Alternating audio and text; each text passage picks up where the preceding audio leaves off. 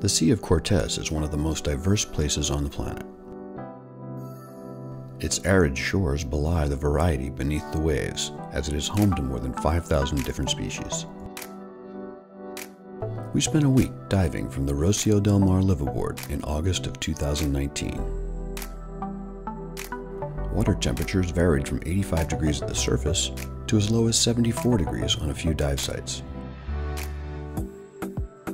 Large schools of fish were present in the shallows in many places,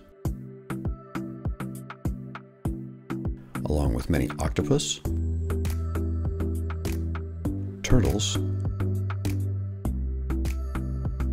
lobster, eels, and rays. The real stars of the underwater action were the sea lions. We saw several dozen colonies of them throughout the week, each with up to a few dozen members.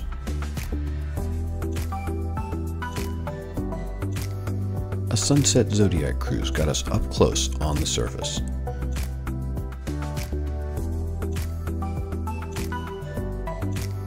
But it was diving with them where their playful nature was most apparent.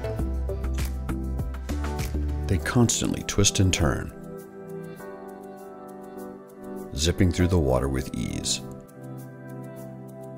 They enjoy mimicking each other's actions, or the actions of a diver who's willing to play along.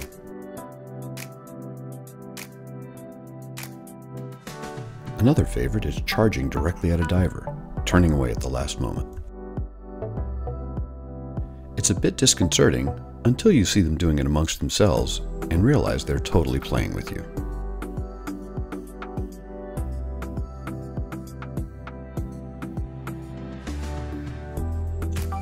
Just be sure to take heed of the alpha male when he swims through.